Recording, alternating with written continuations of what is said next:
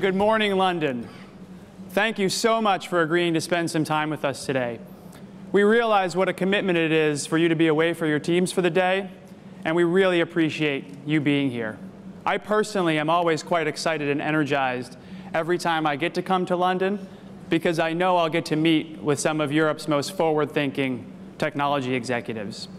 And as Gavin said, like all of our events, today's summit is really a learning and development experience, much more than it is a sales and marketing conference. We're going to hold a handful of sessions today and many more tomorrow, covering a variety of topics for those of you with all levels of experience. And our goal is for everybody to leave here today with a much better understanding of how AWS can help you deliver results for your business. And in addition to these sessions, I'd also echo Gavin's comments and encourage you to spend some time networking with your peers today. There are almost 1,000 companies represented here, many of whom are using technology in some really, really amazing ways and innovative ways to power their business. For anybody who thrives on innovation, there's no time like the present to start thinking about how you can differentiate your business using AWS. This marketplace growth has been really exciting for me to watch. When we started our journey at Dow Jones when I was the CIO there in 2012, there wasn't nearly as many people in the ecosystem or customers using the platform, and it's really exciting to see it explode. So it's safe to say that any modern day business transformation will largely be driven by technology. And we're seeing some patterns in how enterprise IT is evolving to be ideally positioned to drive these modern day challenges. GE, Capital One, Thomson Reuters, KPMG, SGN, and Informa are just a few of the organizations that are driving substantial business transformation powered by the cloud. Now, if you think about enterprise IT today, it tends to have well-established and sometimes functional compute virtualization, storage systems, network virtualization, and governance models that all need to be thought about in a slightly different way in a world where you have infinitely scalable and globally available IT resources. Now, as more and more companies realize this, they're also beginning to understand that running their own infrastructure typically does not help them meet their business goals. And on top of this, many large organizations are burdened with decades of technical debt, bureaucracy, politics, fear of change, and IT operating models that need to be slightly redesigned to take advantage of what the cloud has to offer. So today what we'll do is go over some of the patterns we're seeing in enterprises that are benefiting from the cloud. And I hope that everybody leaves with a better understanding of how the cloud can help you meet your business objectives at a pace that you're comfortable with, that will accelerate over time, and still allows you to take advantage of your existing investments. So first, I'll give you a little bit about my background. I started my career as a developer and spent my first 7 years at Bloomberg throughout a variety of development and leadership positions across their equity and messaging platforms. And in 2008, when the market took a turn for the worse, Bloomberg began investing in new businesses to drive diversified revenue streams into the organization. And I was very fortunate. I got together with some of my colleagues, and we had this hypothesis that if we treated a professional athlete like an equity and a professional sports team like a portfolio, and we applied the same sort of software and analytics that we had developed at Bloomberg on top of financial services data onto the rich amount of data that's now collected in professional sports, we could help professional sports teams manage their operations more effectively. And as Bloomberg made many of these types of investments, Bloomberg Law, Bloomberg Government, Bloomberg Wealth, Bloomberg Talent, we found that operating infrastructure on a mature business like the Bloomberg Terminal was no way to operate infrastructure on a bunch of new, innovative startup businesses. We were spending many, many millions of dollars on making all of these, on infrastructure for all of these businesses, and making the investments far less attractive than they should have been. So in 2011, I was asked to do something about this, and we developed a private cloud to create some efficiencies across all of these different lines of business. Now, on one hand, we did make the costs much more attractive to each of the lines of business, but on the other, we still had far less features, and we're moving much more slowly than if we were able to take advantage of the pace of innovation that was then offered by AWS. All of my customers the CTOs of all of these different business units, were still relatively unhappy. Everybody felt that we would be much more nimble and better off if we were able to be served by the best-in-class tools made available by AWS, and then devoting the resources on my team towards additional product development. I realized that we would never be able to keep up pace with AWS's pace of innovation, and resigned to the idea that building a private cloud is not a good use of company resources. So when I became the CIO of Dow Jones in 2012, I knew not to make the same mistake. Now I'll talk about some of my experiences at Dow Jones throughout our conversation this morning, but I'll start by saying that in 2014, I had a moment of clarity. This whole cloud thing is inevitable. It became so obvious to me that companies should not be spending their scarce resources on activities like managing infrastructure that don't drive revenue into the business. In 2012, when we started our cloud journey, we had an awful lot of skeptics, both internally and externally, who some thought we were rather crazy for trying to use the cloud in a serious way for our business. We not only proved them wrong, but we surpassed even our own expectations. What we were able to accomplish because of AWS was nothing short of transformational.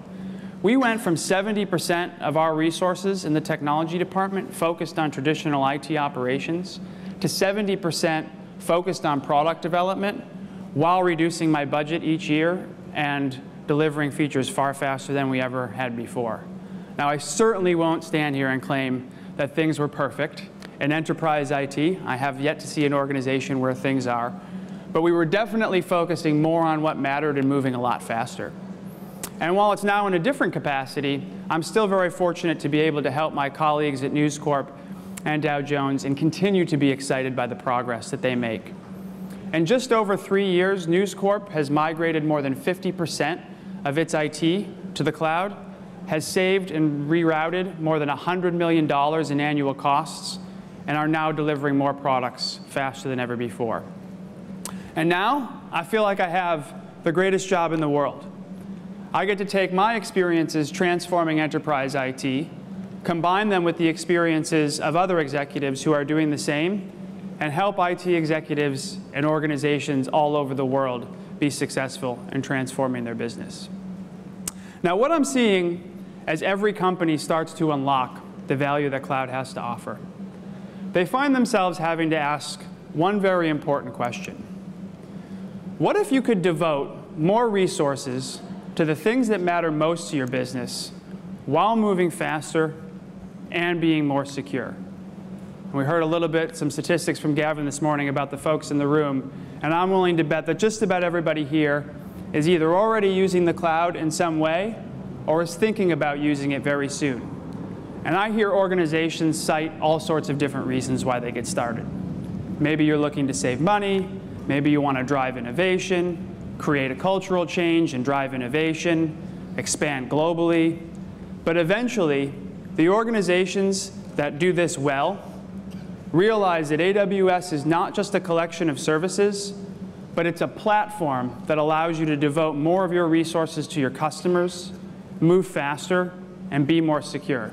So whatever your motivation is at the outset, most executives that I talk to agree that this is the question that pushes them to scale their adoption more broadly. And here's just a brief glimpse of the thousands of enterprises who are well on their way. In media, my alma mater, Dow Jones and News Corp, became cloud first and is migrating more than 50 of their data centers to AWS. Condé Nast, Hearst, the Financial Times are all undergoing similar transformations, as is The Guardian, who moved from 25 product releases in 2011 to more than 40,000 releases in 2014. This type of agility is just an absolute game changer for any kind of business. In healthcare, Novartis, Bristol Myers Squibb, Merck are all moving towards a DevOps model and automating their infrastructure across a growing number of their business units. Now, some of these pharma companies have found the ability to run DNA sequencing and drug simulations that would have traditionally required them to build data centers costing tens of millions of dollars that they're now able to do for a few $1,000s per experiment and spin down the infrastructure when they're not using it. In financial services, Capital One, Commonwealth Bank of Australia, ICAP, Thomson Reuters, and many others are using AWS to modernize their IT department and focus more of their resources on their businesses and their customers. Like The Guardian, ICAP is releasing product 20 times more often than they did last year and spending much more time obsessing over their customers rather than obsessing over their infrastructure. KPMG is reducing their infrastructure costs by 60%. Travelex, SGN, Tesco Bank, Aviva, and British Gas are just a few of the other enterprises here in the UK who are using AWS to focus more resources on their customers. When it comes down to it, every imaginable business segment is using AWS in a meaningful way. So to understand why so many enterprises are headed down this path, let's take a look at how enterprise IT is typically organized. Now, every organization is going to be a little bit different or unique, but when I was a CIO, I tended to look at my organization as having 5 distinct parts. First, you have the products and services that drive revenue into your organization. This is typically different on an industry-by-industry basis. So if you're in financial services, this is your digital banking or your front office trading systems. If you're in media, this is your content delivery systems and your digital products. If you're in retail, this might be your point of sale systems, etc. Next to that, you have your back office systems, which is the technology you deploy to make your company operate effectively. Your ERP, your legal systems, your communication systems, etc. Next to that, you have your end user computing, sometimes called IT support, desktop management, mobile device management, and the technology that you give to your employees so that they can do their jobs effectively. Woven into everything that we do today as an IT professional is information security, and this is increasingly becoming the case over the course of the last decade or so. Now, if you were a startup or an enterprise that was just starting to grow, this might be the only 4 parts of technology that you might have in your organization. But what happens as enterprises start to get bigger and grow and want to scale globally, they tend to want to consolidate their buying power for technology in one place and abstract a lot of the complexities of their technology stack into one central unit because it's easier to do that well at scale. And so we see organizations creating these infrastructure and delivery organizations to do exactly that. And sometimes these infrastructure delivery organizations are further broken out or siloed by different functions where everybody is competing for resources from a single pool of talent. Now, this is sometimes an effective way of getting a large group of talent focused on one silo, but it also makes it quite difficult to manage challenging priorities across a complex enterprise portfolio. On top of this, infrastructure all too often becomes the lion's share of investment that you're making in your organization in technology, which in my view is really at odds with good business sense. Really where you want to be spending most of your time and effort is on the product and services that drive revenue, not the infrastructure that looks the same in just about every organization. Now, these other areas are all very important, and not doing them well can certainly hurt your business, but doing them marginally better than the competition is not likely to materially improve your results. Which is why we see so many enterprises moving towards this cloud-first model. So again, this is going to be slightly different in every organization, but this is the trend that we're seeing in organizations that do this really well. Information security continues to be something that weaves into all the different parts of IT. Back office systems and end user computing are now increasingly consumed as a service, where the hardware, software, and licensing are consumed all together, particularly typically on a per user or per month basis, which breaks their dependency on a traditional infrastructure and allows you as your organization to focus much more on the business processes that drive these parts of technology rather than the infrastructure underneath. Now, every organization that I've met with that is making a meaningful transformation using the cloud has some form of a cloud center of excellence, which is now emerging as a much more cost-effective and agile way to provide best practices, automation, and governance across all of IT. And because the back office systems and end user computing no longer rely on infrastructure, this team can focus almost exclusively on your business's products and services. And this transition frees up the precious resources to work on what matters most to your customers, the applications that drive your business. It's also worth noting that many of the organizations who are on this journey are using this transformation as a means to usher in a DevOps culture, where the Cloud Center of Excellence and the product teams are working much more closely together. Application teams are taking an increasing amount of responsibility for running what they build, providing better customer service back to the business in the form of faster turnaround times and a better user experience, and leveraging automation to do all of this reliably and repeatably. Now, when I was at Dow Jones, we went so far as to name our Cloud Center of Excellence team DevOps and began to build a new career path for DevOps engineers. And I've now seen this role appear in several different large organizations now, and I'll touch a little bit more on how we did this in just a few moments. Now, we've seen this journey take place a number of times now. I've lived it at Dow Jones and News Corp, GE, Capital One, Hess, Qantas, Intuit, Samsung, Hearst, and thousands of others are well on their way. And through that experience, we've observed a pattern within organizations that are leveraging the AWS platform to transform their business. Not surprisingly, most enterprises start with a few projects to help them understand the business value and prove to themselves that they can solve real business problems using the cloud.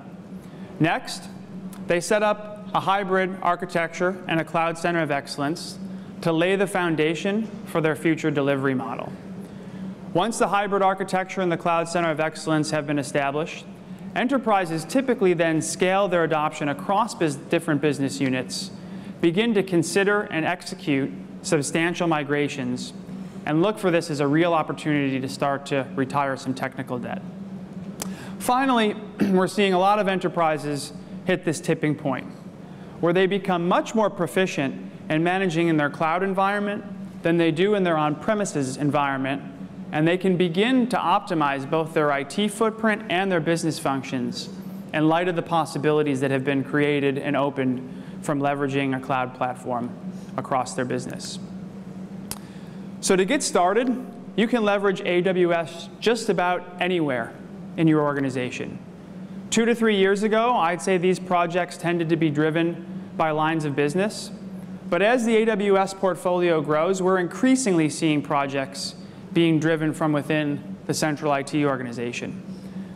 I believe that this is because AWS has now more experience helping organizations with a more diverse set of their IT needs than any other cloud platform by a wide margin. When we work with customers, they tend to tell us about the additional parts of IT that they want our help with, and we've used those insights to drive our roadmap. 90% of our product roadmap is driven by exactly what our customers tell us that they need. Now, it goes without saying that we have a number of infrastructure and security services to help you with your most demanding compute, storage, database, networking, analytics, and information security needs. In the corporate application space, WorkDocs will let you share files across your organization. WorkMail is a secure and Exchange-compatible mail server in the cloud that allows you to control where in the world your content resides. In end-user computing, Workspaces will allow you to manage desktops for your workforce in the cloud. Imagine a world where IT support can be run entirely remotely, and that with a click of a button, any employee in your organization can get a more powerful and fresh desktop for just a few dollars a month. Johnson & Johnson is using Workspaces to enable tens of thousands of contractors to work in their environment without having to manage any of the devices. On top of this, the AWS Marketplace has thousands of solutions across every single part of IT. We've taken the same concept that's helped Amazon.com exponentially grow its product inventory and allowed technology vendors to sell their AWS-compatible solutions in the marketplace. This gives our customers a broad selection of solutions that they can deploy into their infrastructure in seconds. Nowhere else can you find an inventory of IT solutions this large, all of which can be procured in the same way that you procure AWS, which oftentimes reduces greatly bureaucratic procurement processes. Now, what I hope that this picture illustrates is that AWS can make your entire IT organization more effective. It means really that you can start taking advantage of the cloud, of what it has to offer anywhere. And it should be driven by the needs of your business at that time. Chances are, once you start to realize the benefits in one area of your IT organization, you'll be able to leverage that learning to parlay and take advantage of it in others' parts over time as well. Now, executives often ask me what types of projects they should get started with. Now, we see enterprises get started with all sorts of different kinds of projects. When I was at Dow Jones, my CEO had this crazy idea. He said that the subscribers of the Wall Street Journal have much of the world's wealth, and the subscribers of Factiva and Dow Jones Newswires, our B2B businesses, manage much of the world's wealth. And if we could build a communications hub that sat in between those two platforms, we might be onto a new business line where we could help them do business with one another. So we put a team of engineers in a room and, unencumbered by any of our existing processes, asked them to come up with something new. And within 6 weeks, using a handful of open source technologies, developing everything on AWS in a disaster indifferent and fault tolerant way, we had an application up and running that we could start to shop around to our business and some of our customers. This was faster than anybody in our organization had ever seen before, and we used that as our hero project to get many folks excited around the rest of the organization. At Johnson & Johnson, one of their early projects, which I just mentioned before, was their workspaces deployment across more than 26,000 of their seasonal workers.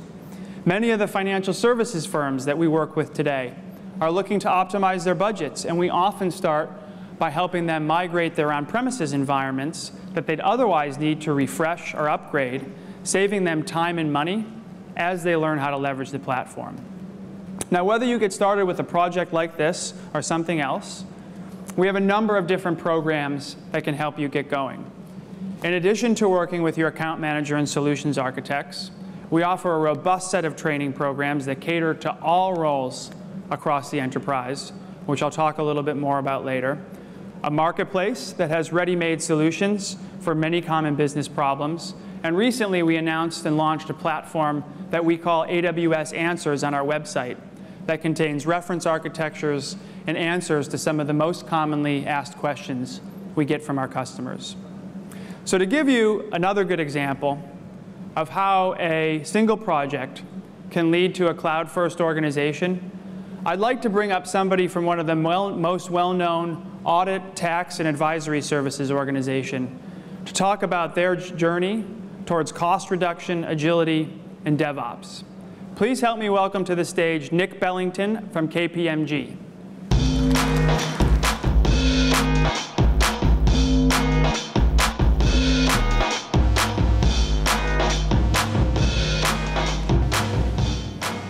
Good morning, everybody. Let me first thank Stephen and Gavin for giving KPMG the chance to tell a little bit about our story. I haven't got a slide that introduces myself at such length as Stephen have. Indeed, if I did, it would cover all 3 screens. Because when I started in this business, punch cards were the norm. And indeed, the only cloud you saw was if the bag split when you were emptying the machine with the punch card shards as they went. But I'm KPMG's head of technology. I have a team that have embraced cloud because we need to. Our clients are asking us to embrace cloud. At KPMG, we're offering our clients, to address their client issues, a range of solutions through a team who we've put in place to bring them innovation. We're building assets which will drive their business, and we're doing the same to ourselves. And we have adopted a cloud-first strategy. I'm going to talk in a minute about some of the projects or a key project that got us started off, because I understand that maybe half of you in the room are still thinking about it. But believe me, if an old-timer like me, working for an organization that is quite risk-averse like KPMG, can build a team that's delivering agile, innovative solutions running on the cloud to address client issues, can succeed in this business, all of you who are wavering, who haven't started yet, can actually achieve the same. Why are we doing it? Well, we're doing it because we want to see innovation, and our clients are demanding more innovation and speed to market. we're also doing it to reduce cost. 2 years ago when I arrived at KPMG, I don't know if this story will resonate with you, but it typically took us between 9 months and a year to implement a solution, mainly driven by infrastructure on the critical path, often driven by our risk management processes on the second critical path we were running for, and our costs were relatively high. So we were trying to innovate for clients, and our clients were demanding fast, innovative assets that they could deploy, but we were struggling to do so. And actually our clients themselves, and hopefully this will resonate with you as well, were finding the same when they went to their in-house IT departments. So we looked to change the game, and in changing the game, where we are now is we've not just brought agility to what we want to do, we've also brought significant benefits in terms of cost. Between 50 or 70% cost reductions in the services that we're offering, which our clients again appreciate because we can pass on some of that value to them. So let's take a use case, and we've chosen for the use case an example of our first foray into cloud, because I think it'll bring home some of the issues that you might face if you're doing the same thing. Our small business accounting offering was something that we decided we need to do about 2 years ago. KPMG traditionally has provided audit, bookkeeping, tax and advisory services to some of the largest businesses in this country and some medium-sized enterprises. But the small to medium sector was one we really weren't servicing, and we saw an opportunity, if we could move first, to get into the market, which is probably the market that's driven by the corner street accounting company at the moment, but do it in a way that's not just about bookkeeping, but also bring some of the value of our advice, some data and analytics and some other innovative technologies to change the way those businesses could succeed. But to do so, we had to move fast. And so we adopted from the outset that we decided that that project would run on the cloud and on the AWS cloud. At the heart of our solution is AWS, and then above that, some interesting technology portals and a third-party accounting platform to drive the core of the business. And then that's backed off into KPMG's own operational functions in terms of some of the knowledge capability you have to deploy to actually ensure tax and audit compliance with the sorts of services we're offering. And actually, I have to say to you, as soon as you adopt a cloud approach, you will find that the technology is no longer on the critical path. In fact, you can spin up these environments much more quickly than you can decide what to do with them. So getting it right actually demanded us to address some of our own internal processes and to think a little bit more about security, to think a little bit more about our risk management processes. First time through, and please don't be put off by this statistic, it took us 9 months to get approval to run our SBA, our Small Business Accounting Service, on the cloud. The reason you shouldn't be put off by that is once you've been through that journey and educated your risk teams and your security teams, you can cut that time down. We now reckon at the fastest about 2 weeks to get risk approval for a new production service on the cloud, typically between 4 and 6 weeks, depending on the data that we're holding. And it's the data that is key. And this is where services like AWS, and AWS in particular, help us. I'll just talk about 2 features that are very key to us in terms of the way that we see risk and security with the AWS solution. The first is the fact that it's a federated model. We know where our data is. Now, we've chosen to house all our data in the EU at the moment. I'm very pleased that Gavin's talking about the UK, because we do seem to have a theme of going back to the 70s at the moment, not least me speaking to you today. So if we have to move to the UK, we will, but we use AWS's services to know where our data is, and our risk officers like that. The second key feature is that security and risk people actually really appreciate knowing what's going on with encryption and the security of your data in some very, very key ways. We use some of the services that Amazon offer that allow us to take ownership of our encryption keys. And in fact, even Amazon don't have access to our encryption keys, so we can shut down our services if we need to. And that's been pretty key in shortening the timeline. Depending on what use cases you're running, you will have other issues. There's a wealth of things in the Amazon catalog that you can use, but those are just 2 of the things which were pretty key to us in terms of getting this going. Where are we today? Well, SBA actually has surprised us a little. We're running many tens of thousands of clients over our SBA service. It's been a success. And therefore, the thing that surprised us is we've been able to tap into the scalability of the cloud as well as we've gone. Because what's happened is we're not just selling our small business accounting offering to individual clients. So we're not just seeing a gradual growth of take-up, but actually on a white label basis, some very large organizations are now buying it. And so we're seeing chunks of 40, 50, 60,000 users that we need to bring to our infrastructure at a point in time. And without the cloud, I think we'd be struggling with those old processes of 9 to 12-month lead times to stand up servers and infrastructure, security approvals, and all of that cost that's in there. So an additional benefit that we've seen coming from our service. So let me just close and say a few things about where we are. For those in the room that are on the journey, hopefully this resonates with you. For those who are just starting the journey, I would get with the program if I were you. I think it's very beneficial in terms of what to do. First of all, you just need a project to get started. It is going to be a bit of a tough journey, that first project. There are people that will stand in your way, like the risk, security people, or indeed access to the right technical skills and mindset. But stay with it, stick with it, educate them, because they will soon embrace this too. Where we stand today, we're very similar to the chart that Stephen put up. We moved very quickly from our first project into a lot of DevOps, a lot of development environments that we were running, which were easy to get through risk approvals. But now we're very much in the world where we're running multiple numbers of production services, holding a range of different pieces of data and offering a range of bits of functionality to our clients. There's over 25 live today, and my dedicated cloud ops team are probably the most popular team in the building with KPMG amongst my partners, because they all want some of this. They've drunk the Kool-Aid, or they've got other partners who've drunk the Kool-Aid, and their clients are demanding it. They're popular, they're overworked, and it's a growing skill that we're now trying to push out to the rest of the business. I mentioned DevOps, and I think that will come back a lot today. Adopting DevOps principles is another conclusion that we've reached. Unless you take a different mindset to this from the traditional mindset, you won't succeed. But if you do all of those things, you will indeed see agility, innovation, and lower cost. That's all I had to say today. Stephen, thank you.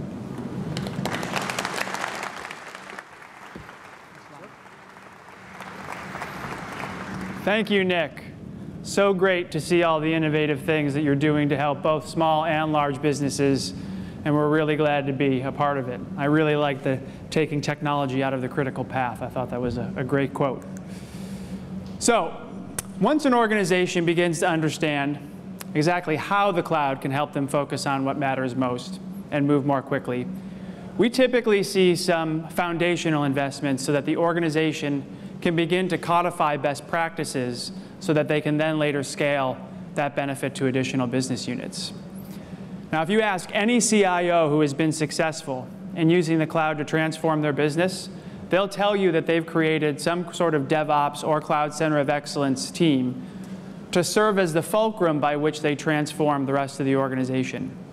Now, these Cloud Center of Excellence teams are becoming responsible for deploying cloud capabilities across the organization while creating and managing the guardrails that your business and organization requires as you transform.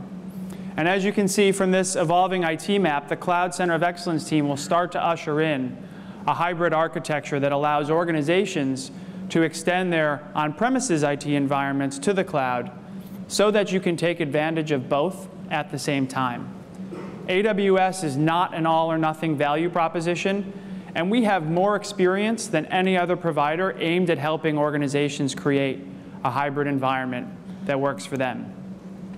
Now, I don't know about you, but in my experience, infrastructure and app teams don't always play nicely together. App teams can sometimes think that infrastructure moves too slow. Infrastructure teams can sometimes think that the app teams are cowboys and don't understand production. Now, this system of checks and balances can sometimes be healthy, but I've also seen it become toxic. Now, because cloud services remove much of the friction traditionally associated with enterprise IT, you can use your journey as an opportunity to revisit this dynamic and focus on building a Cloud Center of Excellence that's much closer to delivering business value while still maintaining guardrails and best practices that your organization can depend on. Now, I like to see these Cloud Center of Excellences start off as a zero-sum investment where the organization moves existing headcount from a diverse set of roles and backgrounds to create a team with a strong cross-functional point of view. This team should be responsible for helping your organization navigate your journey while unlocking business value and time to market by leveraging a platform that takes away much of the undifferentiated heavy lifting underneath. Now, when we created my DevOps team at Dow Jones, which ended up being our center of excellence, we started with just 5 people from a number of different backgrounds: a sysadmin, a network engineer, a DBA, a developer, and our enterprise architect to lead it. And we gave our team 3 core tenets. One, they needed to be customer service oriented. I wanted everybody in the organization to come to me and tell me what a great pleasure it was to work with the DevOps organization, and they're going to go back and work with them again because they want to and got great service, not just because I told them to. And then I told them to. To automate everything. It's pretty well understood that in order to take advantage of the elasticity that the cloud has to offer, you need to be able to reliably reproduce your systems using scripting and code. And we started off by automating everything that we were building in our DevOps organization. And finally, to be this center of excellence where we were pushing the responsibility of the ongoing operations and running of what our application teams built onto the application teams. And here's a set of objectives that I encourage every cloud center of excellence to consider as they move through this foundational stage. First, think about and create the right hybrid architecture strategy for your investments. Second, look to identify some commonalities in the various systems that your organization builds and operates, and start to develop some reference architectures that use automation and continuous integration to bake in security and agility as first-class citizens rather than as afterthoughts. Next, define the different types of roles and identity management strategies across the different types of platforms and tools that you're going to use. Fourth, develop mechanisms to govern and optimize costs. Now, there's a number of different strategies and tools available to help you implement enterprise requirements like business unit chargebacks, forecasting and budgeting, and making sure that you're taking advantage of reserved instances to optimize your spend over time. And finally, use your Cloud Center of Excellence to usher in a robust set of training materials to enable all of the different business units in your organization be successful with the best practices, approaches, and tools that your Cloud Center of Excellence team is developing for the rest of the organization. And for those of you who want some help on this, you can check out my blog on Medium. I recently finished a series on what it's like to create a Cloud Center of Excellence. You can also check out the AWS Cloud Adoption Framework, which is freely available on our website. And you can talk to your account teams about enrolling in our well-architected program, where our solutions architects will work with you on one or more of your applications to look at and suggest architecture improvements. No other cloud platform has anywhere near the technical capabilities or experience that AWS has in helping enterprises set up a hybrid architecture. Now, that application I talked to you about that we first built at Dow Jones, pretty quickly when we wanted to get that out the door, we had to have that talk to our identity system, which ran in our data centers and was not at the moment publicly exposed to the internet. So our engineers had to figure out how to get this application that we were running in the public cloud to talk to something that we had behind our firewalls internally. Our engineers sat down with some of the documentation around Amazon VPC, figured out how they would map the security groups to our firewall rules, took a snapshot of all the instances that we were running in the public cloud, brought them up within our VPC so that they could get IP addresses within our subnet, started to route traffic between the application that was running in the public cloud and now what was running in our VPC, and finished that migration in about 45 minutes with zero downtime. I don't know about you, it's a modest migration, but a data center migration nonetheless. Doing a migration in 45 minutes was eye-opening, but more eye-opening was that we were now able to take advantage of some of the systems and software that we were running inside of our data centers while still taking advantage and having them communicate to our applications running in the cloud, which was our big aha moment for how we could now do this across the rest of our organization. Now, a lot of executives ask me how long they'll be running in a hybrid environment. Now, I believe that any organization who's been running their own IT environment for any substantial period of time will have a hybrid architecture as part of their journey. And we'd probably count that time in years. But it's hard for me to imagine a future 10 years from now or an organization of any size will be running their own data centers. I think that AWS's pace of innovation and how much easier we're making it to migrate, which I'll touch upon shortly, is only accelerating this transformation. Now, you heard a little bit about this from Nick earlier. Most of the enterprises that we work with who are successful in ushering in any real transformation and innovation across their business do so by bringing their stakeholders along with them. Every organization is a little bit different, but this usually means evangelizing and building support across finance, legal, procurement, security, compliance, and other different functions. Now, I view building this type of support as a foundational investment because it's only going to help you scale the benefits across your organization much more quickly. Some of the executives that we work with are using these campaigns as a way to rebrand their IT departments as innovators. They're finding ways to merge business with technology, provide clarity of purpose to their teams and to their stakeholders, and aren't afraid to revisit the old way of doing things.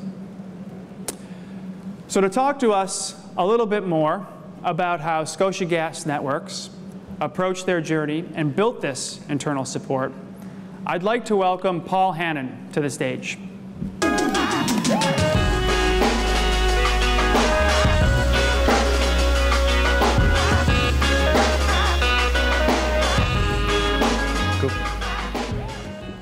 Thanks very much, Stephen. I'm always excited about the opportunity to talk to people about what SGN is doing, what we're trying to achieve, and why we're trying to do that. And it's the role of technology, as Stephen said, as an innovator and enabler to business change. So I just wanted to start, first of all, by explaining who SGN are, because some of you may not know the company.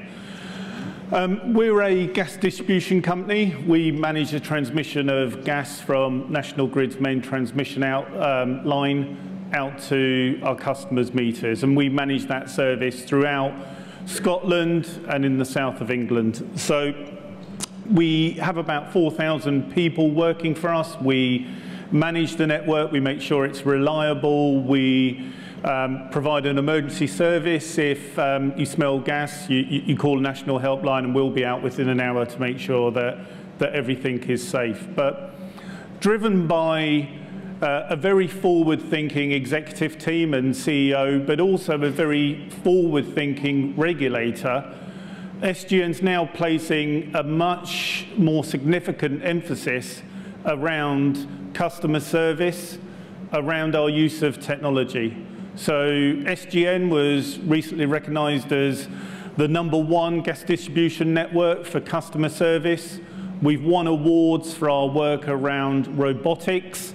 We've won our awards for our work around application development, particularly in the mobile space, because we have a very large mobile workforce. And the image that you see up on the screen of the man looking down the pipe is an example of our Sysbot robot, a robot that we're currently working to develop its ability to monitor, inspect the inside of our gas pipelines without the need to dig up roads and inconvenience everybody. So we manage roughly 74,000 kilometers of pipe. We're, like KPMG, a very risk-adverse organization. Our annual turnover is in excess of £1 billion a year, to give you an idea of the sort of scale of company that we are. I would have given that in dollars as well for our American colleagues, but I think over the last week or two that value's gone down quite a bit, so we'll just stick with pounds at the moment. So SGN has a business strategy that focuses very much not only on its critical regulated business, but also in terms of growing its non-regulated business, its commercial business. And when we looked at that strategy from an IT perspective, and we looked at our current estate, we realized that we've got a few challenges there. SGN's got an estate that is very reliable, but it's expensive. It's very good at doing what it's been doing for the last 10 years. We've invested a lot of capital in it, but frankly, we don't get the maximum benefit out of that estate. We did some analysis at the start of this journey, and we found about 75% of our IT estate, our infrastructure, offers no persistent business value. So all of those development systems, UAT systems, fit testing systems, pre-prod systems, passive pre-prod systems, frankly, they're sitting there soaking up money, acting as a liability in terms of the estate that we need to manage when we're not using them actively. So we thought there must be a better way of doing this. We have a highly complex, non-consistent estate, and that creates challenges in terms of managing security. Again, we found that a majority of our internal security alerts were caused by inconsistent configuration, inconsistent builds. People meaning well, but doing things in a slightly different way every time, or an inconsistent way each time. We also found that we were managing our suppliers, our estates, in a very admin-heavy way. We had big, long contracts. We were managing services where we had to manage to KPIs. We were buying software that, frankly, we were finding that we weren't getting benefit from, but we still had shelves full of this investment. So that's going to cause a really big challenge to us in terms of trying to grow our non-regulated business, trying to work with the innovation and the technology that the business is demanding. So we wrote a new IT strategy, a new technical strategy that focused around a cloud-first environment. And that wasn't born out of any focus that cloud technology is cool or interesting. It was born out of cold, hard economics. It was based upon our business strategy, and it was focused on making sure that we could deliver what the business needs.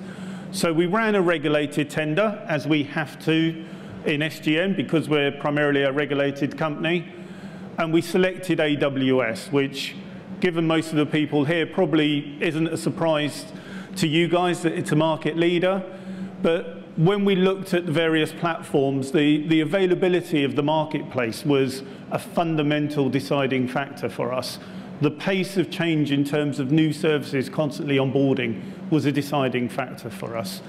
So we worked with AWS. We took enterprise support. We signed our agreement, our enterprise agreement, which we did in 3 weeks, not 3 months, like we normally have to do with negotiating contracts. And we use AWS professional services.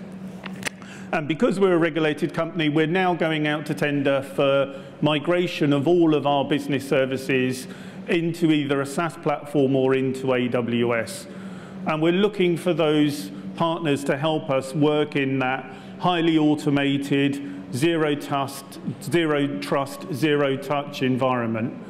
We're working on the principle of rationalizing our estate down from roughly about 2,000 servers that we manage at the moment down to about 200, where we focus on running production workloads and we create non-production workloads on demand. So it's a massive change in the way that we deliver IT. It hasn't been a smooth adoption from the very beginning, but we've done a lot to achieve a vast amount in a very short amount of time.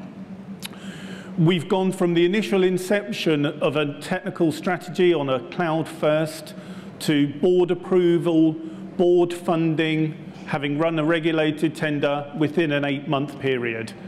And in a regulated company, a risk-adverse company, that's pretty much unheard of to go through that pace. And that was delivered by selling the benefits of this approach, not selling the technology. And part of the reason you see these kind of images is this approach was born out of trying to make sure that we are speaking to people who don't want to understand the technology, who don't need to understand the technology. They want to see the benefits. They want to understand what it's giving to them.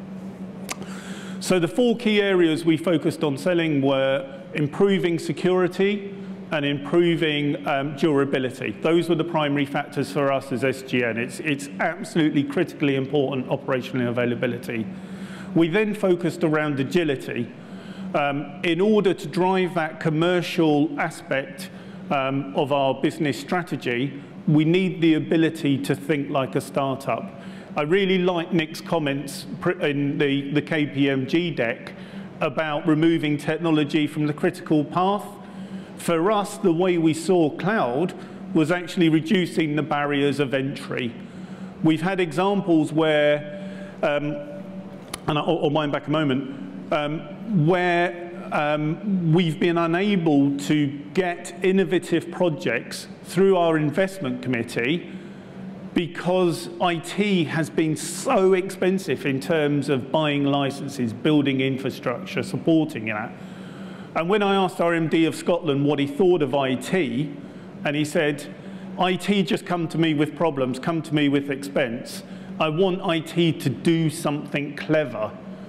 What we did was go and look at some of those innovative projects. We had one around predictive analytics for our workforce in terms of looking at depot structures and so forth. And rather than trying to come in asking for lots of money for licenses and infrastructure, we came in with the service. Very low cost, running in AWS. It's built ready for us. We can consume that, we can run with it, and if we don't like it, we can turn it off again. So it reduced the barriers of entry, and it meant that a project that we'd tried to get through 5 times, driven by the business, went through straight away. And it's an IT project that's now run by the business, because the business don't need to worry about the infrastructure and the complexity. So cloud offered us a huge amount of benefit there. The other things we did to speed the adoption was we developed an independent investment case. We had one of the UK's leading IT consultancies come in and develop that business case for us. It meant that when we went to the board, we weren't talking about technology. We were talking about the commercial investment case. We spent a lot of time working with legal, working with procurement, working with risk management, running proof of concepts in IT to demonstrate how this could work. And when I was doing this pack, I was going to show an image out of Clockwork Orange, where they kind of pin the guy's eyes open to make sure he's listening. And that's fundamentally what we had to do with procurement and legal. We sat them down and we wouldn't let them go until all of their questions were answered, till they understood what we were doing, why we were trying to do it, and they actually adopted and became believers in the way that we are operating. We found our business have been far more adoptive of cloud technology in many ways than IT. And I think that's because IT see it as sometimes a risk, a challenge to their governance, a challenge to their place at the table. When the business can go out and consume services in the cloud, they can work with AWS and so forth. But what we're now finding is it's actually a wonderful opportunity for those in our IT departments that want to start adopting this way of working, want to start thinking in this way. And again, we're seeing in SGN part of that award-winning capability in terms of the award that we won for mobile application development is because people are thinking in that DevOps mindset. They're starting to think in the, we built it, we run it. We will continuously change and adapt and work with the business. So I just wanted to round up on a couple of sides. I wanted to talk about the benefits of working with AWS. And again, I think all of you guys know and understand about the value of the technology and about how AWS is the market leader in terms of infrastructure as a service platform as a service platforms. But for us, the 2 real key things that stood out as a benefit was how much AWS believe in their platform themselves. And when we spoke to our CEO and we explained the business model that you don't have to commit, to a 5-year contract with AWS. You don't have to commit to a significant upfront spend. He was struggling to understand the business model to a degree, but when AWS and ourselves explained that AWS are confident that you'll stick with them as a customer because you believe it's the best platform, you're getting the most value out of that platform, that commercial model really underpins their belief in the value of the platform, and it's what we're seeing as well. But also AWS and the team that work with us have been very collaborative. they're an agent of change for SGN. They're a disruptor. They always challenge us in terms of, are we thinking the right way? And in terms of a visual, I'd just add that SGN are the dog on the keyboard, not the small robotic automated one. But they've been a great partner for us. So finally, SGN and view AWS as a strategic partner. We are absolutely adopting the approach of all in now. I know there's a lot of talk about hybrid infrastructures and about migrating dev test. From an SGN perspective, our view is it's less risk, there's less cost, there's less issue of actually running a committed, get everything across to the cloud than it is to try and run that hybrid estate for a period of time. So we're absolutely all in with cloud, we're absolutely all in with AWS. So that's what I wanted to say. Thank you very much for your time. Thanks a lot. Great job. Thank you, Paul. Goes to show you how important it is to bring your stakeholders along with you. And I think I've just got to add it to my bag of tricks, SGN and the Clockwork Orange approach. So I really appreciate that, Paul. So for those of you who feel that you're going to need to travel a similar path with your internal stakeholders and bringing them along, please let us know.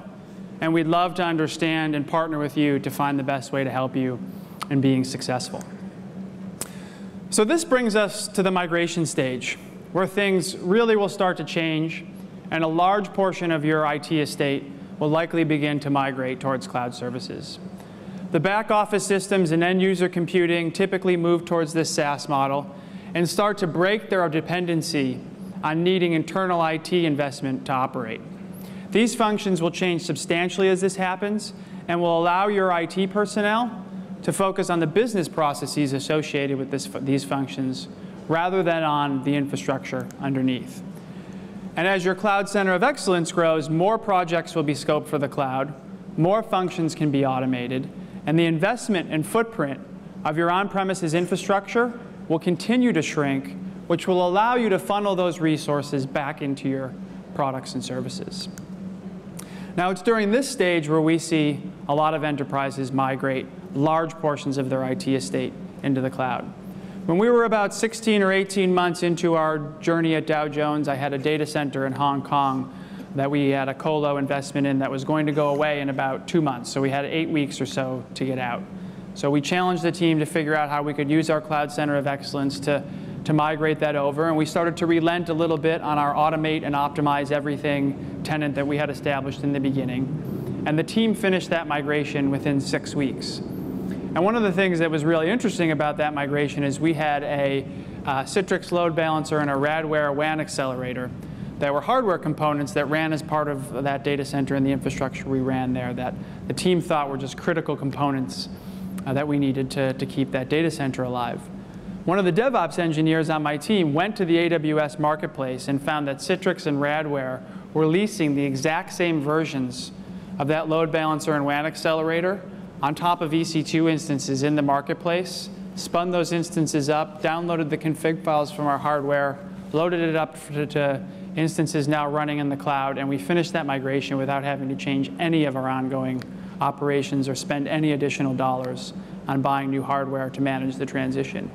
And when we were done, we realized that on top of that, we saved about 40% in our ongoing run rate to keep that data center alive in the Tokyo region in AWS versus running it in a colo, which led to us forming the business case to help News Corp consolidate from 56 data centers down to 6, saving $100 million a year in the process. But we had to learn how to do this largely on our own and pulled it off relying exclusively on our own experience up until that point. The market's come an awful long way since then, and there's a number of patterns, people, and tools that are making this easier and easier than ever before. These patterns and people services and tools that are now available comes from AWS's experience helping more enterprises migrate to AWS than any other cloud provider has migrated by a wide margin.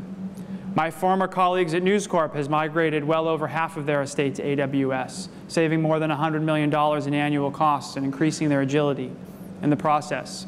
Hess decided to spin off a bunch of their business units, migrated the assets through their Cloud Center of Excellence to AWS for each business unit, and the acquisition meeting where the company was acquiring the IT assets was literally a handing over of the AWS account keys.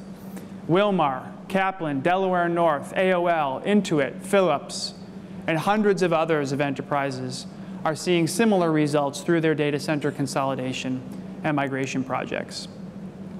And using this experience, we've developed a mental model that illustrates the different phases that we've seen most cloud migrations go through.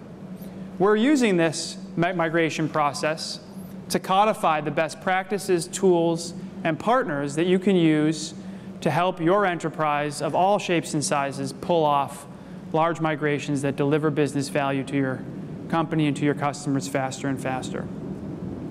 First, our account teams and partners work with customers to understand the opportunity and understand the value proposition. As an example, we're working with one of the largest companies in North America on a business case to migrate their dev and test environment to AWS. They're a very large company. They've got about 10,000 developers worldwide. 2,000 of those developers are going to be touched and involved in this migration. And collectively, we believe that each of those 2,000 developers will be roughly 50% more productive because they won't have to wait for infrastructure and have a wide variety of services at their disposal to use once they're trained on and have migrated these systems to AWS, which means that at the end of this migration, they're going to have 1,000 extra developer man-years than they had each year, where they can then spin up 100 new projects of 10 people each to find their next new business unit. And lots of other organizations are approaching their migrations and their business cases in a similar way. Next, we work with customers to deploy discovery tools that help them understand their IT portfolio, the dependencies between applications, and begin to consider what types of migration strategies, which I'll touch upon in a moment, that they'll employ. And the third and fourth phase, the focus moves from the portfolio level to the individual application level. And there we work with customers to design, migrate, and validate each application according to one of the migration strategies. And finally, these migrations now land in a modern operating model that either leverages the new wave of managed services and partnerships that have been created over the years, or that the customer is managing based on their experience getting to this point. And I encourage you to check out a couple of the sessions that we have later this afternoon, one on TCO talking about the opportunity evaluation, and another on land and the new landing zone talking about the new operating model. So once some of the basic discovery and assessment has been done, each application migration tends to follow one of 6 paths, which we call the 6 R's. They include rehosting, sometimes called lift and shifting. And we find that in most migration projects, enterprises end up wanting to lift and shift a little bit more than half of their environment. GE Oil and Gas, for instance, found that even without implementing any cloud optimizations, they could save roughly 30% of their costs by rehosting, and learned how to operate them through their team along the way. We find that most of this rehosting can be automated with tools, though in some cases customers will prefer to do this manually as they learn how to apply their legacy systems to the platform. Next, you have replatforming. I sometimes call this lift, tinker, and shift. Maybe you're changing a little bit about the application, but not otherwise fundamentally changing the architecture. We see a lot of customers here, for instance, moving from, let's say, WebLogic, where you have a Java container that's under a licensing model, to, let's say, Tomcat, where it's open source and free, and you can save some money along the way. Next, you have repurchasing. It's commonly kind of moved to this as a service model and no longer need to license on-premises software that you're running. Of course, you have refactor, or looking how you can change and optimize your application to take advantage of all the features and elasticity, scalability, et cetera, that are now available at your disposal in the cloud. We find that as much as 10 to 20% of a typical enterprise IT portfolio can simply be retired once some basic discovery is done and the organization realizes that nobody actually owns or operates these things anymore. And then, of course, the sixth R is retain or decide to do nothing for whatever reason. So to help you scale your transformation and migrations, we've got a number of different people resources to help you along your way. AWS's professional services team is available to work alongside your teams and partners to help set you up for a long-term, sustainable operating model. And our professional services team is now driving most of the migration expertise that I've already covered in some of our other engagements. Now, as a CIO, I always looked at the EA as a license to use whatever the vendor offered, and support as my insurance policy against that license. But with AWS support, it's much more than just an insurance policy. It's also access to our technical account managers who will work with you to deeply understand your environment and help you optimize it over time. We're also working with more than a dozen cloud competent partners to create joint offerings that are accelerating migrations for all enterprises around the globe, and I encourage you to meet with some of them who are here today. We've also got a number of tools to help you automate your migrations for even your most demanding workloads. Just to highlight a few, AWS Snowball is a 50 terabyte storage appliance with security baked in so that we can ship it to you. You can load it up with large amounts of data, change the shipping label using the Kindle attached to the front, and ship it back to us to load up into your AWS environment. Who would have thought that FedEx in the mail is still faster than networks in some cases? The AWS Database Migration Service is a simple-to-use service that supports the migration of most commercial and open source database platforms to and from AWS, either targeting our fully managed database as a service offerings or allowing you to continue to run your databases on top of EC2. The AWS VM import and export tool allows you to migrate your virtual machines to AWS.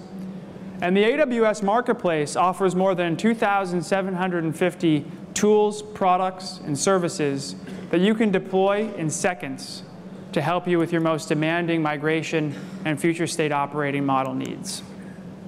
Of the 23 categories that are available in the AWS Marketplace, these 6, security, networking, databases, business intelligence, storage, and media, are the ones most often adopted by our customers as they migrate workloads.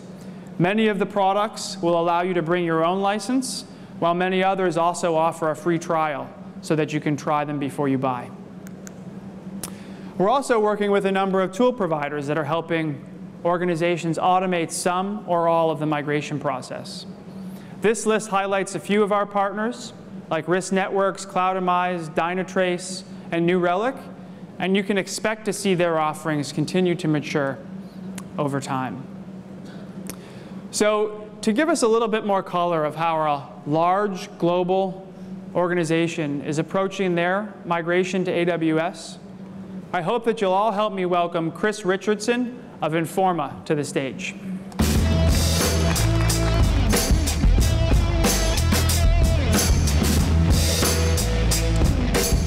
All right. Thank you, everyone. Good morning. As we talked about before, it's a little dark in here, so I can't see all of you, but hopefully you can all hear me. For those of you who are wondering where the accent's from, I'm a New Zealander, I'm an American citizen, and I live in London. So everyone who voted, you can probably understand where I was 2 weeks ago when we went through the votes. I'm the CDO for Informa.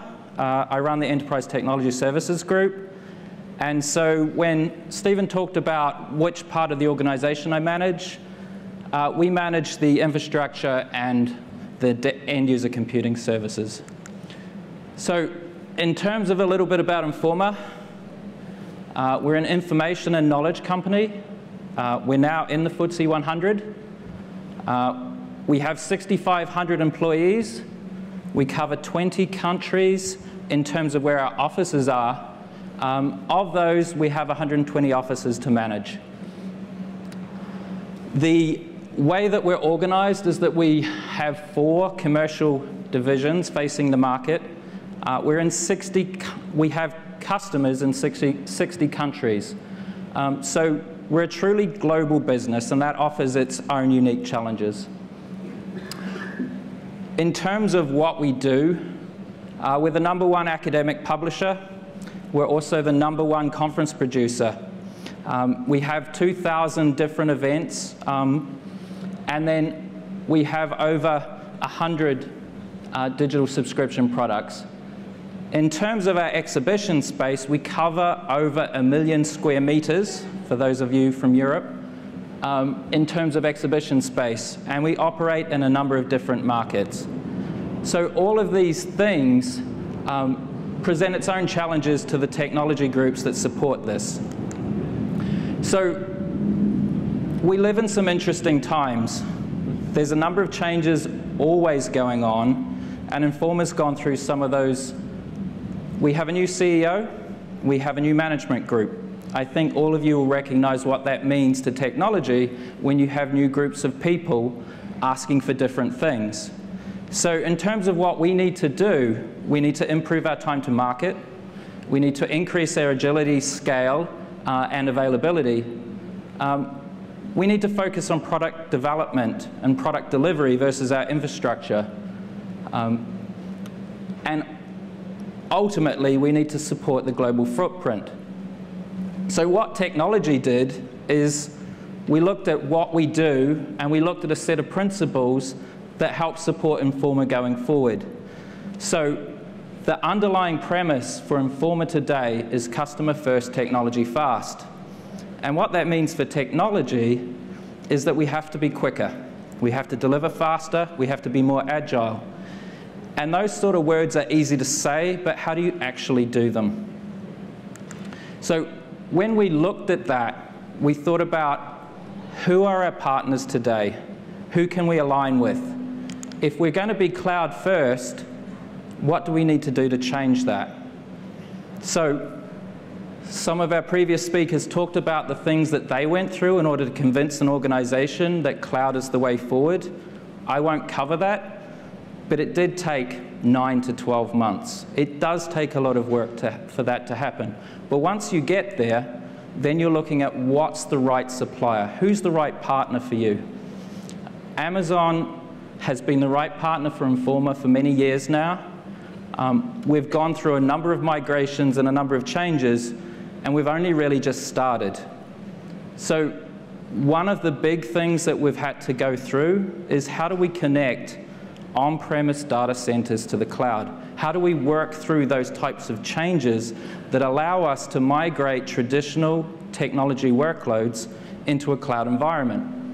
So we've connected 2 or 3 cloud data centers to our environment through Direct Connect. We went through the same types of challenges in terms of architecting that. But today, we now have 120 offices connected to the cloud. We have another 18 data centers that we still own and manage connected to the cloud. But moving workloads is a lot easier than it used to be. So what we've achieved at the moment is that we've migrated our US, Europe, and Asia data centers into AWS. We have them connected, all of the servers that they provide, we have them connected to our offices. We have them connected to our customers. And from our colleague perspective, they don't really notice the difference. In terms of the migrations that we went through, the last data center transition that we made took 9 months, and that sounds like a long time. But most of that work was actually identifying what needed to move and what didn't. And when we talked about the burn rate, how much of that technology did we need to move, we found that 50% of those server workloads that were in one of those data centers didn't need to move. We actually just removed those from our infrastructure footprint. But until you go through that time or you go through that work, you don't actually realize what's being used and why it's being used, because you've inherited this infrastructure that's 10 or 15 years old. Other things that we've looked at and other things that we've had to do is accelerate our experimentation. So one of the things that is now available for our development groups is a new data center. We spin those things up and down almost at will. If we have new development partners who are performing or bringing in a new product, then we put them in an environment where they can play and experiment. And after they've completed that work, we then look at how we transition them into production. But all of that is not managed by our technology group. We put the partners where they need to be, and then we let them experiment. And previously, when we had to do that, that took months to work through. The friction that comes between an operations group and a development group that we sort of highlighted before, words like toxic gets used because those things, we're looking at what do we have and can we make sure that the development groups are using what they need and that they're secure, and at the same time, they're always wanting something more. They're always wanting a change. And that type of methodology or mentality was difficult in the old way of working. So other things that we looked at, we now have codified our traditional DC footprints. So it now goes from weeks to hours in AWS. Previously, it would take us a long time to stand up a data center. So if we look at some of the previous benefits, some of the benefits we're now expecting, data center provisioning took 6 to 18 months previously. Once we first moved, it took 38 to 60 hours because people were actually working through and using Amazon, using the console and making those changes. Now that we've codified that, it takes 3 to 4 hours to stand up a data center. Not just a server, but a data center. In terms of comparison around new services, we've gone from 4 to 6 weeks.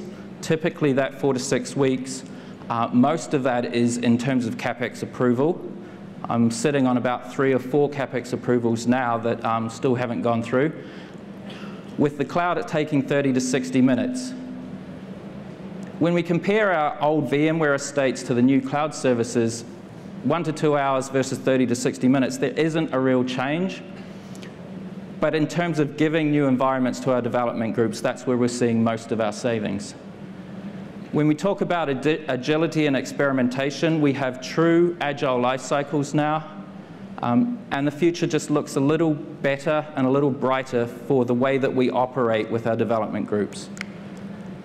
Lastly, I just wanted to talk about what's next. So Informa, as a FTSE 100 business, needs to focus on its customers and make sure that the knowledge and intelligence that we provide to them actually deliver profitable growth for them as well as us. In terms of what we're looking to do from a technology perspective, we're looking to migrate the rest of our data centers. We have another 10 plus data centers to move, and so that's the next stage of our journey. In terms of our architectural processes, we're looking to make sure that the way that we design and develop infrastructure services are different now than the way they used to be. The Cloud Center of Excellence is something that started at Informa. It's something that we need to do from a capabilities perspective, because although we have the technology, we might not have all of the knowledge and expertise to perform these functions. So that's one of the things that we're focused on next. And then the last piece, true mobility around desktop. Because we manage the desktop and because our global workforce is so mobile, we want to make sure that we're not constrained to the devices that they have today.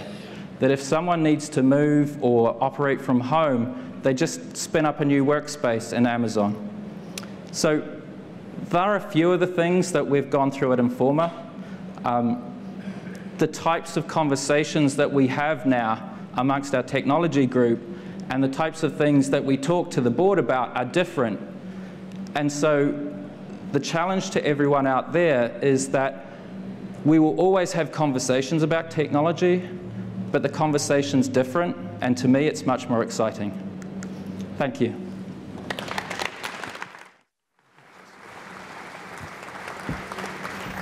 Thanks a lot, Chris. It's great to see how fast you've made progress enabling your business.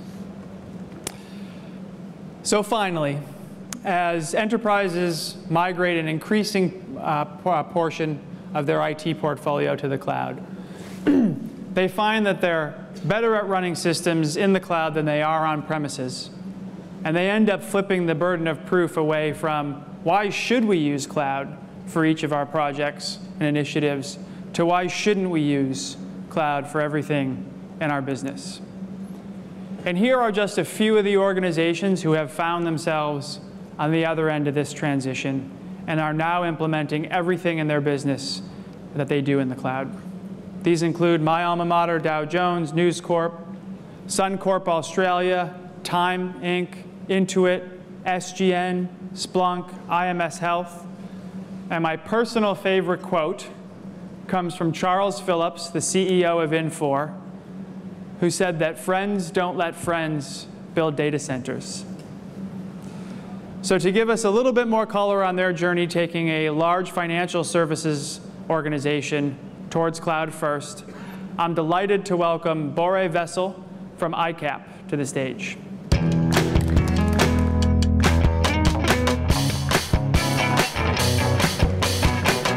Thank you, Stephen. So I would assume most of you don't really know ICAP. So ICAP doesn't really deal with kind of the end consumer. We're one of the world's largest interdealer brokers. So we're basically the mediator between institutional clients when they're trading. We've been in business for about 30 years. We turned 30 this year. We have offices in about 32 locations or countries, and then we have about 60 offices globally. We're a FTSE 250 company, and we're mainly London and New York based. So in terms of ICAP, we've always been a company which have kind of taken technology very seriously. And in recent years, we've invested quite a lot in fintech companies. Kind of internally, that hasn't necessarily been the case. And kind of this is one of the reasons why we wanted to look at the cloud. So the cloud, for us, is one of the most important things going forward. In terms of our migration, there were a few reasons why we chose Amazon. Main reason was the business wanted agility. We couldn't provide agility on the current platform that we had. Kind of, if you look at the internal data centers, they didn't really move very fast. The business always felt that they were kind of waiting and waiting and waiting for technology to deliver what they were promising. So the partnership with the business in this whole process has been very, very good, very open, and very supportive. Security. We're of the belief that kind of everything we're doing in Amazon is way more secure than we've ever been able to do internally. And I think as an example of that, if you run with enterprise support with Amazon, you have the ability to run security tests on your platform. If you kind of look at that, what you're getting as a result, and comparing to what you're able to do internally, I would imagine you would see quite a big difference. Attracting new talent. Attracting talent in financial services isn't as easy as it was before. We've got loads of legacy software. We have legacy platforms. We've invested heavily in the 80s and the 90s. People want to work with new technology. And we strongly believe that Amazon is one of those things which will help us attract more people for the right reasons in terms of technology.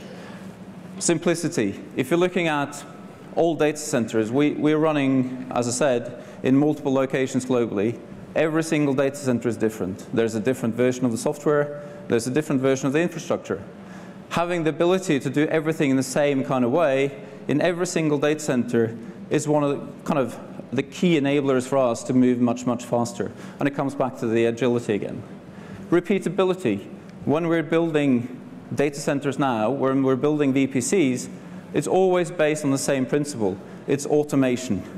Everything we do is automated. If it's not automated, it doesn't go into Amazon. It's as simple as that. So if you don't script it, you don't migrate it. Lastly, but not least, cost. For us, cost is important, but it's not the most important thing. If you're looking at kind of the spend that we're having at ICAP, we probably spend the same amount now as we did internally, but we do much, much more. We get many, many more servers. We get many more services for the same cost that we spent historically in the internal data center. So what has ICAP done? We basically started about kind of early Q2 2015. We made the decision we were going to migrate some of the main applications, and we actually chose our most strategic and our biggest client-facing application to be migrated. And as part of that, we got direct connects in. We started, as I said, kind of early Q2. By June, we kind of started development. Very, very kind of quickly following that, we did the first production release in July. We introduced CloudFront and S3, and we also migrated all our DNSs to Route 53, kind of allowing us to kind of set up global load balancing. Quickly, kind of following that, we had the migration of our DMZs. We introduced 2 new locations. We put our data center into Sydney and into Dublin. And historically, we only run most of the applications out of a single data center. Kind of, if you have a failure, kind of you have a catastrophe in terms of being able to serve the client. Kind of fast forwarding again, kind of October, we migrated all of our DMZ. We migrated the whole DMZ to Amazon, and we turned off our internal data center. So all the connectivity for our application now, at that point, went through Amazon. I mentioned agility. At the same time as we moved to the DMZ to Amazon, we started a new project. And this was kind of late October 2015. By the time we hit kind of the first week of December, we released a brand new application, all built on Amazon services, no legacy software. And that's probably kind of the fastest ever in ICAP's history in terms of releasing an application. Since then, we've kind of gone through a lot of different things. We signed up for enterprise support. We set a world record in terms of the longest time to negotiate the enterprise agreement. I think we took 9 months, which is quite an achievement, but it probably shows how conservative financial services is. But eventually we made it, and now we're a very kind of good relationship with Amazon, and they're supporting us on the journey. In recent weeks, we migrated one of our really, really kind of proper legacy trading applications, and it's now running full in Amazon. So this is where we got to this point. What's next? First, one of the great benefits of Amazon for us has been the ability to kind of spin up new applications and services very, very quickly. We've gone from kind of a few days and maybe sometimes weeks to less than 10 minutes. And that means deploying the application through kind of automation, using the DevOps function for what it's worth, and then having everything deployed, infrastructure being provisioned, everything automatically. And that's quite a big kind of time saving. And that's really where we're seeing one of the biggest benefits with Amazon. Because of the APIs and the interfaces that we're getting from Amazon, we can do things we were not able to do ever before. So, next. Amazon for us is kind of our strategic partner when it comes to migrating every application we have. We have a cloud-first strategy. Everything we're building now goes straight into the cloud. There's nothing that goes on-premise. In terms of on-premise, we have probably some of the most expensive data centers in the world. We're running a data center in Liverpool Street. I would imagine the square footage price of that is quite high compared to Amazon's. By the end of this year, we want to have migrated every single front office application to the cloud. It's quite a large undertaking, but we certainly believe that we're going to be able to do that. People talked about Brexit. Migrating to Amazon will allow us, when the point comes, we don't really have to worry about it anymore. If we want to deploy to Frankfurt, we can do that. We're already in Dublin. Really looking forward to London being kind of present, but it's like the point is, if we need to go to a new location, in the past, that would have taken probably years. Probably a couple of years kind of finding the right location. Now, it's at the fingertip of our DevOps team. Cost optimization. As I said, it's not about kind of getting cheaper kit. It's about kind of getting the kit to work in a different way. And for us, we're running a 24/5.5 operation, and we basically kind of, we don't have to run anything during the weekend. So we can actually turn things off. when developers go home in the locations they're working in, why do we need to run the dev environment? Just doing that, we will save tons of money. Improving the developer experience. Kind of DevOps, developer experience is very, very important for us. People have talked about this previously as well. Using things like Workspace will enable us to kind of onboard the developer much quicker. As an example, we had a new starter yesterday who's never worked in financial services in the past, and he was shocked that we're having Windows machines. He was wondering where the Mac was and when he could start using something he was used to. Workspace will allow us to do that. People can bring their own devices, even for developers. And then lastly, the most important thing for us going forward will be to have the ability to build systems and services that we only dreamt about in the past. It's like, if you look at some of the services that we use things like Redshift. We would never, ever build anything like that. And going forward, that will be one of the biggest things for us. We can build applications that the team has only dreamt about. And that's the ICAP story. Thank you. Thank you. Thanks a lot, Bore.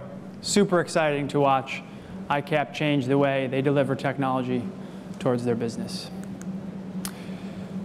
So, in addition to thinking about where you might be in your journey and how you can get to the next step, I thought I would spend just our last few minutes covering a few of the best practices that we've seen in organizations who are successful at using the cloud to transform their business.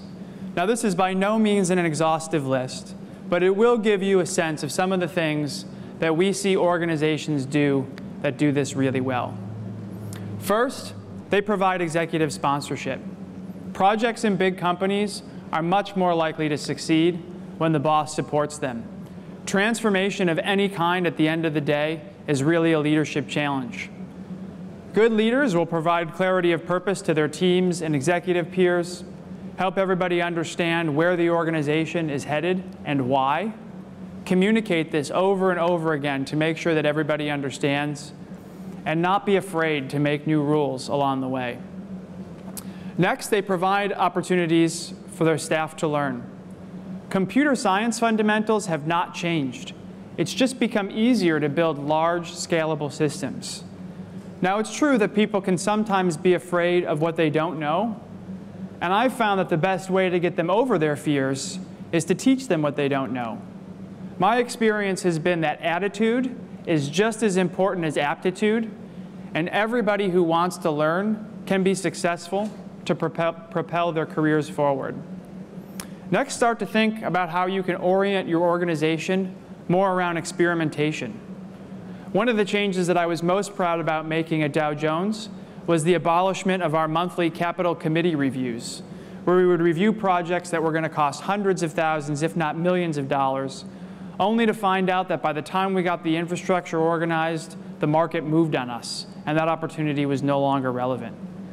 Having access to IT resources on demand that you can spin up and, more importantly, down when you're not using them will really change the way you can govern and allocate your budget and resources.